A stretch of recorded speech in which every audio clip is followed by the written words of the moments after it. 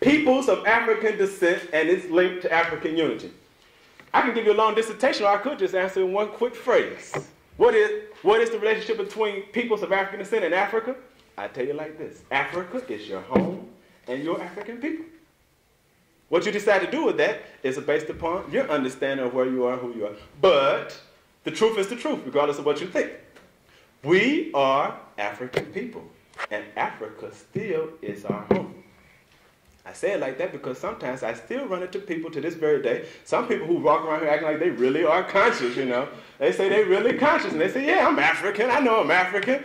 And today I was asking this sister, I said, look, if I take your bag, what would you do? She said, I'm going to struggle to get that bag back. One of them, she said, I'll kick you like that, you know. I said, well, you say you're African, Africa is your land, and what are you doing to get Africa back? She said, I never thought about it like that. Africa is not just our ancestral homeland. Africa is not just our spiritual land. Africa is our land, our only land. Africa is our home. And if you don't do anything, if you take no action to help liberate Africa, your inaction is an action against Africa. And your grandchildren will come to say, Grandma, when they had Africa still colonized under a new form of imperialism called neo-colonialism, that's all that means is new colonialism. When they had Africa colonized under neo-colonialism, what did you do? And you're going to start saying, well, you know, I was so busy. I had these tests to take when I was in school, and I had my little job I had to work on. I just didn't really have time to deal with it. But you know, every time people's become more conscious. This generation today is more conscious than our people have ever been. Because people, unlike dogs, have a consciousness. And if you just live from one day to the next, your consciousness will rise. Just by you coming to this room every day, having experience you had on this college campus today, you are more conscious than you were yesterday. A little 8-year-old girl in 1991 is more conscious than a little 8-year-old girl was in 1961. Times are different. A lot of times, the people from the 1960s, all the time, they had this romanticism about the 1960s. You know, when back in the 60s, everything was so live. But this youth today, we've lost this youth. They're just so lost. They're so apathetic. They need to shut up. These youth are much more conscious than the youth in the 1960s. In the 1960s, maybe they did a couple of protests. Maybe if they were strong, they threw some Molotov cocktails, etc. But these youth today, heck, you could tell them back in the 60s, you could tell them sit on the back of the bus, and they go back and sit on the back of the bus. But these youth today, they might sit on the back of the bus, but you can't make them sit on the back of the bus, can you? Nah, I paid my money up front, I'm sitting up front, what you gotta do? It's just like, you know, society, when society changes, it changes the ideology of the society. So that during the time of slavery, more people, even though inside them they found different ways to resist this slavery, it was more acceptable during the time of slavery. During the time of slavery, if you were a European, it would be acceptable for you to have a slave. You might have all kinds of strange ways to justify it and rationalize it, but the society will support you because if the police and the judges, all of them will implement the system of slavery. It's an economic system. But now, if you talk to these youth today, you say, hey, let me just ask you a question. My sister, if you was alive during the time of slavery, would you have been a slave? No, I wouldn't have been no slave. I told that slave master. Because the consciousness is higher. So 3 generations from now, the consciousness will be much higher than today. People will be real clear on the question of socialism versus capitalism. They'd be very clear on what is neocolonialism, how does it work, what was its mechanism, etc. And they're just going to pose the question very simply. Grandma, back in the 1990s when Africa was still colonized by neocolonialism, what did you do? You know, just all humbly like that. You say, they're going to be ashamed of it. But if you come to live up the example of some of our greatest figures, people like this sister, Tatina Silla, a sister who gave her life in the armed struggle in Guinea-Bissau, people like a Rosa Parks or Harriet Tubman, Sojourner Truth, or Mbale Kamara, these great, we got so many listeners, great sisters, but you know the problem is that when you live in a patriarchal, sexist society, they write sisters out of the history, as though you did nothing. And you know that it's really worse for African sisters, because I'm telling you, for European women in this audience, or Indian women, same struggles with the Africans. With the European woman, the European woman is oppressed by European sexism. That is to say that those European men who are in power in a capitalist society, in a class society, they use their misunderstanding of the relationship between sexes to oppress women. And so women are oppressed in a European society, are oppressed by their gender, their sex, and they're oppressed by their class. If you work in a class society, your labor is exploited by those who control the labor. And for African men who live in a society, we're oppressed in a capitalist society, we're oppressed because of our race, our nation, one form of oppression. We're oppressed because of our class, in a class society because of our labor. Because we're in the working class, we're exploited. Second contradiction. But we African men who oppress twice, the slave over slave, we come to oppress our sisters. Our sisters then are oppressed 3 times. They have triple oppression.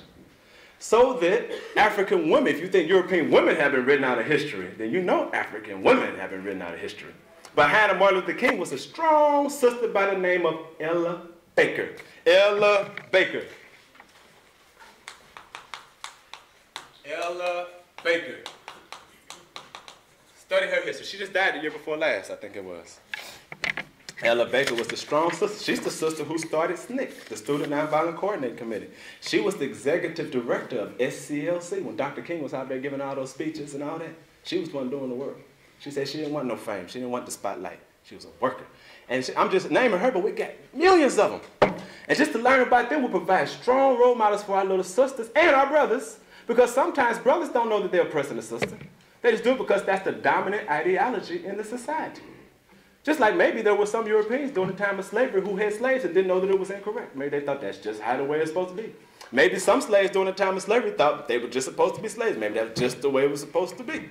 They didn't understand, the relationship between those who oppress and those who do the oppressing. It's not supposed to be. And many of us understood that, and we did fight against it, and we got out of this slavery. So now, this mode of production can be divided into a collective or individualist mode. Let's break that one down real quick before we move on. Throughout the history of society, there's only been 5 modes of production. And there's a theory, which will be the 6th, but it hasn't been realized yet. The first mode of production, MOP. It can be individualist. Now let's put collective first. Let's put the positive first. It can be collective, or it can be individualist. Individualist. The first economic system, the first mode of production known to human society was called communalism. That's where people live together. Like, for example, if all of us lived in the same society, if this was our little living compound or our little village, then no individual would own the land. All of us own it collectively. Everything here belongs to us collectively. Education is ours collectively. This was the first. The second, which emerged, was an individualist system called feudalism.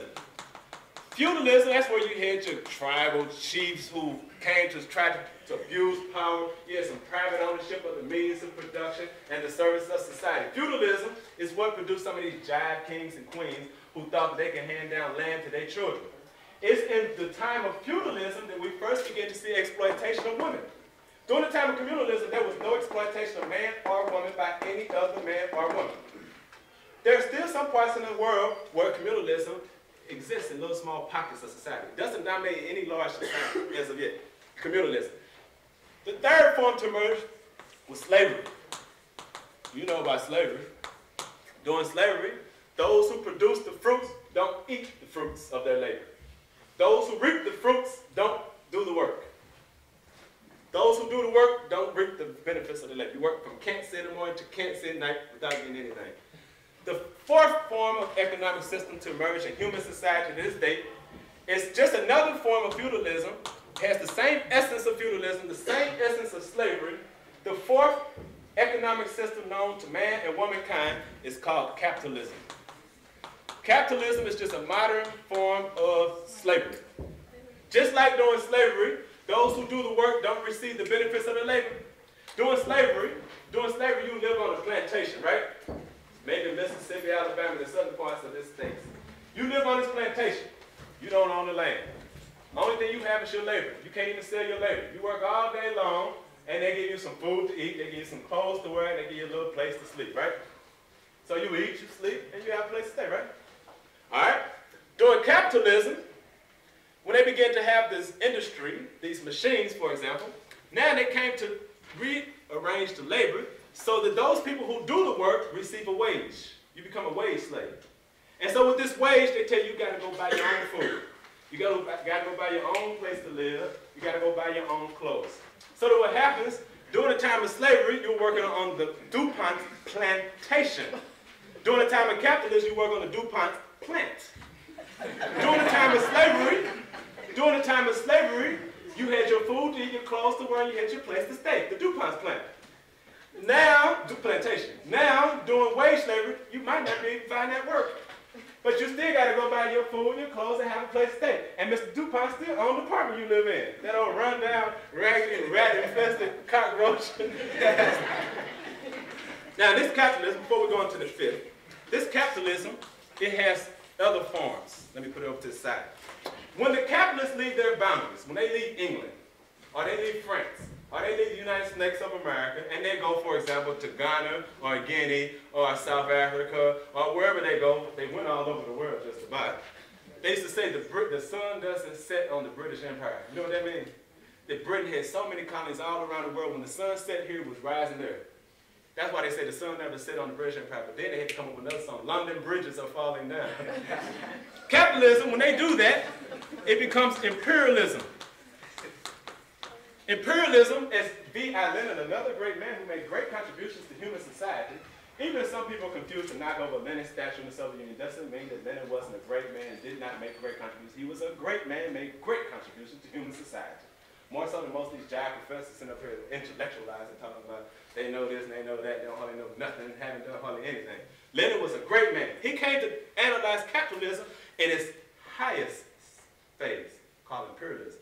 It's the highest phase of capitalism, imperialism. Its essence is imperialism, which has its essence in exploitation. Its form is imperialism. Imperialism has the forms of colonialism, it has the forms of settler colonialism, we described that one, and now it has this new form of neo-colonialism. That word neo just meaning new.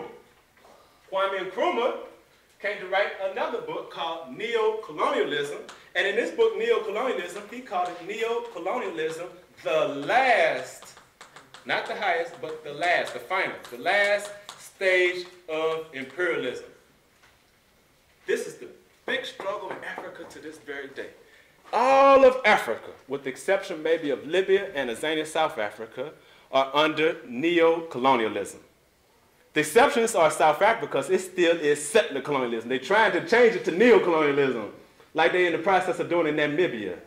Neo-colonialism, that's where they come to, during the independence movement in Africa, for example. It could be in Asia and Latin America too. The peoples want their freedom. All oppressed people will rise up to get their freedom. So what the enemy comes to do, he comes to say, okay, this is what we'll do. They want their freedom, we're going to give it to them. We'll give them a flag, we'll give them a constitution, we'll give them an African president who looks like them. But we're still going to control the economy. So now all the little children, they go off to school, they pledge allegiance to their new flag. Now instead of having the Union Jack, red, white, and blue, or instead of having that French flag with red, white, and blue, or that American flag, red, white, and blue, now they got their own flag. But in Liberia, for example, it's red, white, and blue, just got one star. they let you know what's happening in Liberia. They're not slick about it there. But in other countries, we at least have the red, black, green, and gold. You know, with the black star, like those colors over there. Red, black, green, and gold, the colors of Africa. But it's all foreign. The essence still is imperialism. It's even worse now, because in this stage of neocolonialism, some of the people who at least would struggle against imperialism during the classic colonial stage, now they have come to join hands with the enemy, with the imperialists, to exploit our own people. So to this very day, we have the scum of Africa who are posing as presidents of African countries. Peoples like Mobutu Sese Seko, the worst African ever born in the history of the whole wide world. Mobutu Sese Seko, let me tell you something else. For some of you who come to school just to get a job to make a lot of money, the amount of money you make doesn't determine your greatness. If that was the case, we wouldn't be praising Martin Luther King today, because Martin Luther King didn't die a rich man. He was wealthy in his character. Mobutu Sese Seko is the richest African alive, and the worst. The worst scum of the scum. And still, it got more money in Zaire, which is really the Congo, than the whole country of Congo, of Zaire. Letting the Zionist Israelis have bases inside of Zaire, giving sometimes bases to South Africa to come attack neighboring countries such as Angola. He's the worst. And George Bush said that he's the best friend America has in Africa. Now, you know Malcolm, he came to tell you, like they said, if they tell you to go east, you should probably go west. So when they come to stand before you and say, Mobutu's their best friend, you got to say, he must be our worst enemy. Right? I'll give you a little tip. So, neocolonialism is dominant in Africa today. It's the last stage. After this comes the fifth economic system known to man and womankind. The first, communalism. The second, feudalism. Third, slavery. The fourth capitalism that has its different forms. Imperialism, which manifests itself, settler colonialism, neo-colonialism, Zionism, where they came to take the Palestinian people's land. And not only are they enemy of Palestinian people, but they're an enemy of humanity and they're one of the primary enemies of African people. Sometimes people confuse Zionism, racist, political, imperialist system, with Judaism, a just religion. There's a big difference. Judaism, like Christianity, like Islam, like Buddhism, like any other religion, is a just religion. It's a great religion, just like the rest. But the confusion is that these Zionists, they come to use Jews, some Jews, confuse them to make them believe that their religion is a race. Can you imagine somebody confusion make you believe Christianity is a race? Where's your homeland? Where's the homeland of Christianity? Or the Islam is a race? And you say, where's the homeland? That's the confusion that happened with Judaism. Up until 1897, when they had the first Zionist conference in Basel, Switzerland, the overwhelming majority of Jews were anti-Zionists. Still up to this day, many Jews are, matter of fact, to be a true Jew, you have to be anti-Zionist. Because Zionism, a racist philosophy, comes to shoot down Palestinian children, women, and men in the streets of Palestine. Zionism comes to make Uzis that they send to Zania, South Africa. They kill our brothers and sisters with in the streets of Zania, South Africa. You saw those little machine guns they use, Uzis? They got them here too. They come out of Israel. Occupied Palestine. Occupied Palestine, Israel on the map, on the Zionist map, says that their #1 gross national product to this day is diamonds. Their #1, you don't understand gross national product? Their #1 gross national product is diamonds. You know how many diamond mines they have in Israel? 0. They don't have any. They get it all from Azania, South Africa. So what happens is that Africans in Azania, South Africa, in our land, and all the resources in our land belongs to who? Us. Like, for example, if all of us in this room made up one nation, the resources of this land belong to who? Me as an individual or us as a collective? Us. All of the gold, 80% of the world's gold in Azania, South Africa, 80% of the world's diamonds in Azania, South Africa, or more, and so many strategic resources in Azania, South Africa. You know what happens? We Africans who don't control our land, we work all day long. Matter of fact, they take the men away from the women at least 11 months out the year to make them dig up the gold, our gold. We load this gold up and diamonds onto airplanes and ships.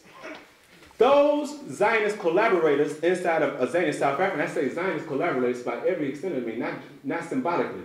In 1948, when Israel became an illegal state inside of occupied Palestine, was the same year that some of these apartheid laws became formal inside of Azania, South Africa. Some of the leaders of the European settlers inside of Azania, South Africa became the first leaders of the government of racist, illegal Israel. And so now what happens is we put them on the ships and on the airplanes. It's our goal. Matter of fact, it's our airplanes too, because everything used to make the airplane come from Africa too. Even the rubber. And then they send it up to Israel. Palestinians and other Africans, they have Africans in Palestine too, take it off of the airplanes. Then they refine it in Israel and they send it where? To New York, London. Inside of New York and London, they have their Zionist connections who have these jewelry stores. They sell this gold and this diamonds. And we Africans who are still wage slaves work from can't see in the morning to can't see at night, sometimes 2 and 3 jobs trying to sell our labor just so we can get enough money to go buy this gold and this diamond. And whose gold and diamond was in the very beginning? Ours. So we lose our labor and our resource inside of Africa. We lose our labor and resource inside of occupied Palestine, Israel. Then we lose our labor here. And then the money we use to finance them, they use this to build up a big political machinery. Where now they take the money from the gold money that we get them, that we got our labor exploited with, and they buy more Uzis to shoot us down with in Azania, South Africa. So we are victims and at the same time perpetuating our own oppression. Because we don't have the information. As Nkrumah say, education is not just the sum total of what man and woman knows, it's what you come to use your education to do. We come to use our education to change some of these backwards philosophies in the world. This capitalism and its forms of imperialism is the enemy of humanity, which leads us to the 5th known economic system in the history of mankind and womankind, socialism. Are you going to take questions soon? Yes. Socialism. Socialism is to communalism like capitalism is to feudalism. Communalism in modern society is socialism. If you want to find an ancestor of capitalism, you have to go to feudalism, slavery. You want to find the ancestors of socialism, you go to communalism. So as we come to talk about African unity, a quest for African unity, relationship between peoples of African descent and Africa, we have to find political and economic solutions, ideological solutions to our people's problems. The ideology that we must have must come from our culture. Marxism-Leninism is a valid ideology for the European working class. Any revolutionary in the world must defend Marxism-Leninism. It is a great ideology for the European working class. Every ideology comes from the histories of the people. African people have our history. We can take universal aspects of Marxism-Leninism, which are science, which are facts, just like Newton's law is a science, it's a fact, but we must have our own ideology that comes from our history. We propose to name it Nkrumahism, Touréism, after the works and speeches and writings of Kwame Nkrumah and Sekou Touré. This is the correct ideology of the African Revolution. Just like in China, during the time of the Chinese Revolution, they came to say Marxism, Leninism, Mao Zedong thought. Mao Zedong, the leader of the revolution in China. Eventually, this would have become an ideology. Mao Zedong thought because it's the people's culture, the people's history. Capitalism is foreign to Africa.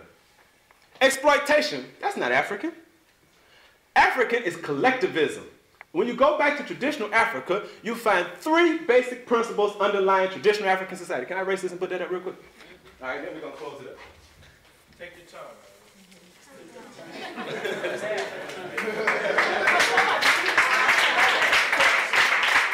All right, traditional African society. It had three fundamental principles underlying traditional African society: collectivism, egalitarianism, and humanism. And all these have a materialist base. I'm going to describe all of these real quickly. Okay, collectivism, the belief that for me as an individual to advance, the whole collective must advance. The only way I can advance as a human being, as an individual, is that the collective advance. No individual came up with mathematics to say 2 plus 2 is 4 and 9 divided by 3 is 3. It's a collective process. You cannot learn a language by yourself. You can take the smartest human being in the world, put him in a room by himself or herself, give them everything they ask for, they can't create a language. They can't do it. Only the societies do it. This is why African people should be careful. Sometimes they try to make us ashamed that Africa got so many languages. I think we should be very proud that Africa has over 1,800 languages. That's an aspect of the people's culture. Collectivism not only says that the individual should be responsible to the collective, but that the collective should be responsible for each individual. In this room, you all should be concerned about my development as an individual, his development, her development, each and every one of us development. Because if we have strong individuals, we have a strong collective. An example being a football team. You can have the greatest athlete in the world on a football team, but the rest of the people on that football team are weak or handicapped. That one individual can't win the games for them against another team. But if you have a football team where each individual was strong athletes, you have a strong football team. So if we take the collective in this room, each of us as an individual was strong, this collective will be strong. In a nutshell, that's collectivism. Egalitarianism comes to tell us, why y'all tell me I did that wrong? Egalitarianism comes to tell us that all human beings are equal in essence. There are no inferior or superior people. We have different forms, but in essence, we're all equal. Inequality is an opposite to African belief. Humanism comes to tell us, there are different definitions of humanism, but in brief, humanism comes to tell us that man and woman should not simply be a means to an end. I cannot exploit you just for my own benefit. We should not exploit human beings for the benefit of a few individuals. We should be concerned about the development of each individual so that man and woman is an ends within ourselves and a means for social development, not a means to be exploitative. That's to say that, for example, we build an organization. We need people to build an organization. But we shouldn't just say, okay, your job is to build this, that. You know, you do things like you're a slave. No. We've come to develop you as an individual, to transform you as an individual, to transform myself as an individual, so that we as a society can be transformed. When you have an anti-collectivist society, an individualist society, that's a change in principle. This principle is an opposite to the principle of collectivism. Same thing with inequality. It's an opposite with the principle of egalitarianism. The same thing with exploitation. It's an opposite to the principle of humanism. To transform these principles to these principles, or these principles back to these principles, it requires a complete transformation. This complete transformation of principle, it generically is called revolution. To go from a slave society to a free society requires a revolution. To go from an individualist society to collectivist society requires a revolution. To go from an anti-humanist society, an exploitative society, where men and women will be killed just for profit, it requires to go from this to an egalitarian humanist society, a revolution. A revolution is not an event. It's not where you pick up the guns, overthrow the government, the next day you got a revolution. No. Revolution is a process. To take peoples who have been imbued with individualist ideology, transform us to collectivist people requires revolution, a process. We must become new women and men. We must become transformed. Revolution then is it negative or positive? Is it negative or positive? Revolution. Positive. It's positive. I asked you this question because on TV, I see when they come with these new copy machines, they say they got a revolutionary breakthrough. I hear them talk about the glorious French Revolution, the glorious American Revolution, but when you say African Revolution, everybody gets scared like you want to eat people or something like that.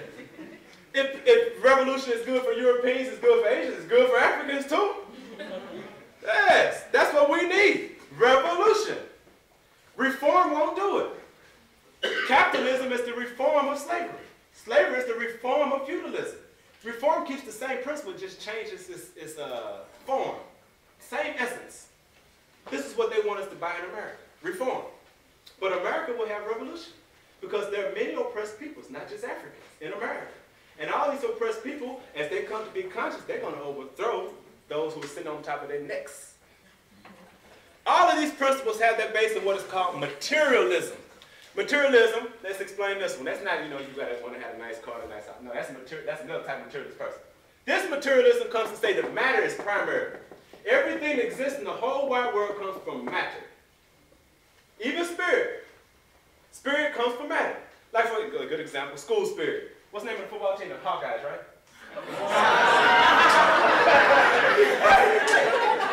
What's the name of the football team? Cyclones. No, I'm sorry. So they want to give you school spirit. I'm very sorry.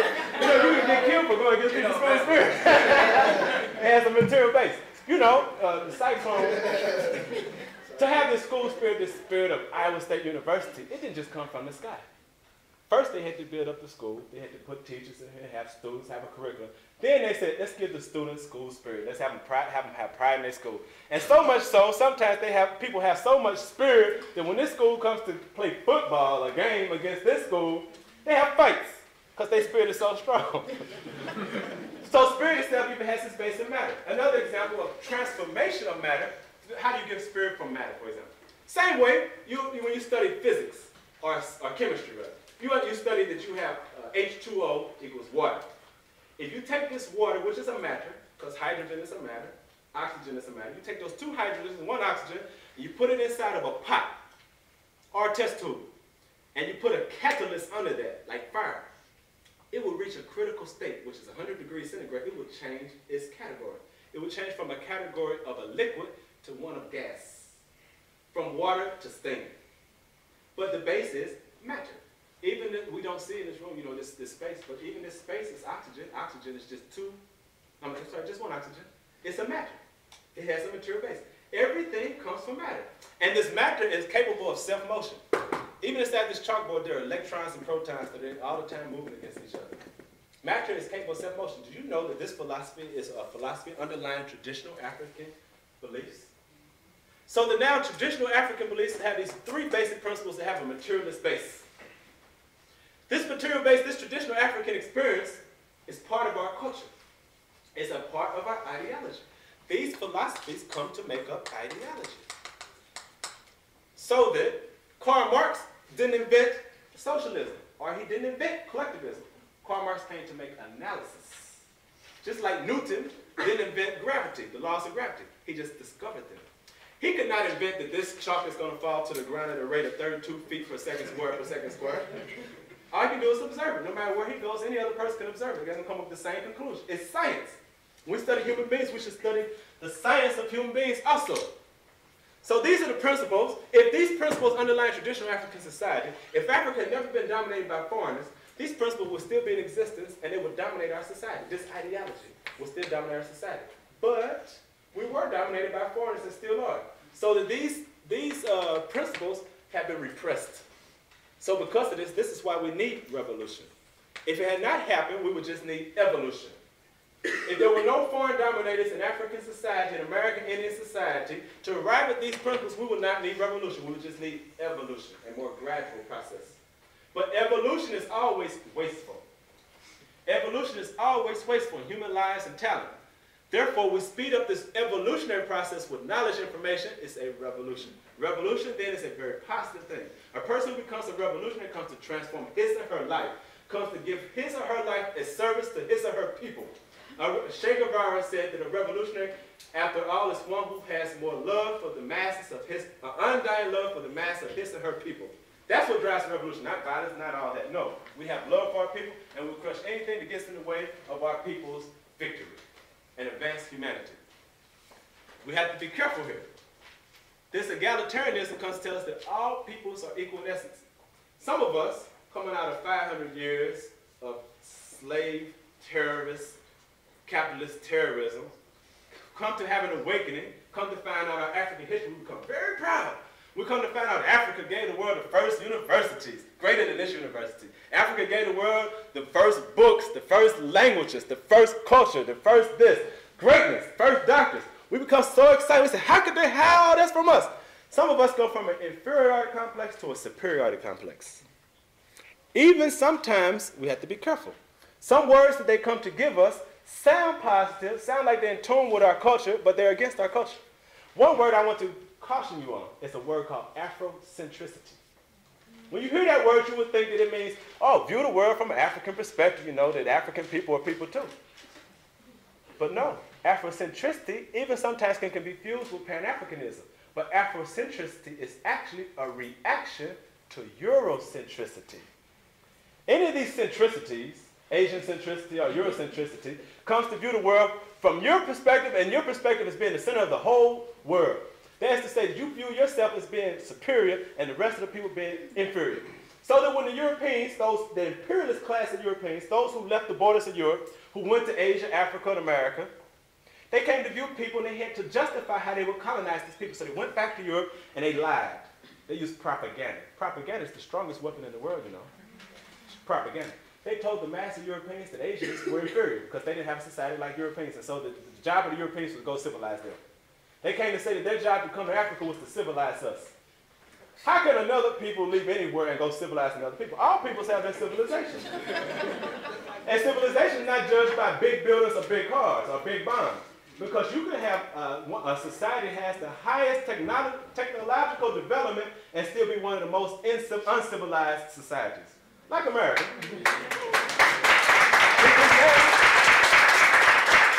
Now, in these societies, for example, in America, people are scared to go out on the streets. Most women, it's almost unthoughtful you walk down the street by yourself at 3 o'clock in the morning.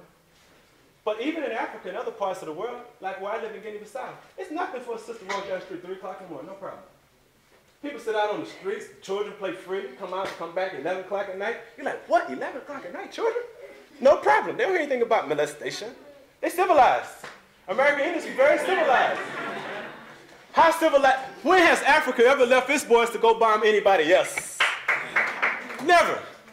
When did American Indians ever leave America to go bomb Europe? They never did it. Civilization is not the question of who has the big buildings. This is very important for Africa, for African unity. It's we quest for African unity. Because there's a big debate going on right now in Africa. You got some big Uncle Tom, big old neo-colonial puppets like Herbert Felix Boigny of Ivory Coast. They call it Côte d'Ivoire in French.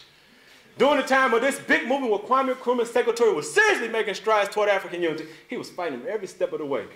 Now even he has to say he's for African unity because The masses of people are for African unity. He knows just for him to survive, he got to say he's for it, even though he's against it. In these days now, they want to look at a place like Ivory Coast, Cote d'Ivoire, where Herbert Felix Boigny is just like the lackey, the puppet of imperialism. He builds these big buildings. Even during the time of colonialism, they build these big buildings, got these big shiny streets and all that. Then they want to go look at a country like Guinea-Conakry, where Sekou Touré, the first president of Guinea, who came to power in 1958 on September the 28th. In 1958, the peoples of Guinea said no to colonialism. September 28th. Sekou Touré, he said, we're going to put emphasis on developing the people. Forget about the big buildings and the streets. You paved the street this year, it rains, the people drive over, it has potholes, it's messed up next year. Let's develop the consciousness of our people. And Guinea-Conakry is very rich up to this very day. Bauxite, gold, etc. Diamonds, big diamonds. But he said, let's develop the people. So now you got Ivory Coast with all these big buildings, these big cars. The people's consciousness is not that very high. Of course, it's rising all the time. But you got Guinea-Conakry with hardly any big buildings with a high conscious level. Which one is the most developed? Guinea-Conakry or Ivory Coast? If big buildings was the symbol of civilization, then South Africa would be the most civilized country in Africa today because they got the biggest buildings and the biggest streets. Civilization development is not determined by the buildings. It's determined by the consciousness of the people. So this word Afrocentricity, that's what we got on this one. Afrocentricity, although it sounds like it's for us, it's really against us. Afrocentricity begins to say by many scholars, those who write like this latest book by Asante on Afrocentricity, he comes to tell us that Arabs are our enemies, the Islam is our enemy, the Europeans are our enemy. He comes to tell us that African people are like a superior people. This is not true. That's anti-African. Traditional African society, one of the fundamental principles underlying traditional African society is egalitarianism. Some of these people who propose this word Afrocentricity say that Afrocentricity is against materialism. They say that materialism is a European concept. Materialism is just as much African as collectivism, egalitarianism, and humanism. Materialism was not invented by Karl Marx. It was invented by African people. It was invented by human societies. Africa made the first contribution in this area, Africa being the oldest civilization in the world. Sometimes Afrocentricity comes to take an undialectical approach to history. It comes to not to even look at the class struggle. Remember, the class struggle is one of the primary motivating forces of history. The relationship between man and woman and the modes of production is the driving force of history. But this tendency of this concept of Afrocentricity does not even look at the question of the class struggle. They come to tell us that our struggle is primarily a race struggle. So backwards is that theory, I'll give you a good example. If that were the case, then we would come to look at Clarence Thomas as being more of our ally than Fidel Castro. Fidel Castro is not African, but Fidel Castro is more of our ally to this day and always will be more our ally than Clarence Thomas ever will be. Clarence Thomas has skin like us, but he doesn't have ideas like us. Matter of fact, we need to take away his African citizenship. Just like we need to take away Mobutu's African citizenship. Yeah, it's because African is not just somebody you look and you say, oh, that's an African. Africans, being Africans come from our historical, sociological, and biological experiences. So Clarence Thomas biologically was born African, but he's not an African this day. At least he's not a good African anyway. Mobutu is. So, Afrocentricity, you got to be careful with these words. Because anytime the enemy, and we do have enemies, anytime the enemy sees the people moving, sometimes what they do to slow us up, they don't say, I'm against you. Even the Ku Klux Klan doesn't get on TV and say, I hate niggers no more. They don't do that. They put on their business suits and they do it subtly. So they stab you in the back while you think they're their friend. Well, that's how the enemy works. If they see that Africans are becoming awakened and Africans are being proud of being Africa, then they know that the next step is that these Africans all over the world who love ourselves will come to find out more about ourselves. And the more we come to find out about ourselves, the more we will come to love ourselves. And the more we come to love ourselves, the more we will work for ourselves. And the more we work for ourselves, the more we will know ourselves. And the more we know ourselves, the more we will love ourselves, etc., etc., etc. They know what will happen. These African peoples of African descent, Africans, we don't have to say peoples of African descent, we're Africans. You don't say people of French descent, you're French. Peoples of African, Africans. Africans, as we come to learn our history, we come to love ourselves. And as we come to love ourselves, we gravitate toward each other. It's only natural that African people will unite. Evolutionary. It would happen by evolution. But this evolution is a gradual process and wasteful in human lives and talents. Our job is to come to get information, to get knowledge, to speed up the process by revolution. This is our job. Revolution cannot be done by one individual. If it could have, I'd have did it yesterday, or a long time ago. Revolution must be guided by organization. The primary problem we have as a people is that we don't control our land, therefore we don't control the institutions on our land like the schools. That's why it's no accident, even though we still are mad about it, it's no accident that you don't learn about Malcolm X truly, or Kwame Nkrumah, or Amir Cabral, and Balia Kamara, etc., in these institutions. You don't control the land. You don't control the institutions. Even in Africa, we still aren't masters in our own land. We don't control the institutions. Every conscious person who loves his or herself wants to see his or her people free. So African people, to speed up this process, we need those of us who have access to this information to get this information and speed up the process.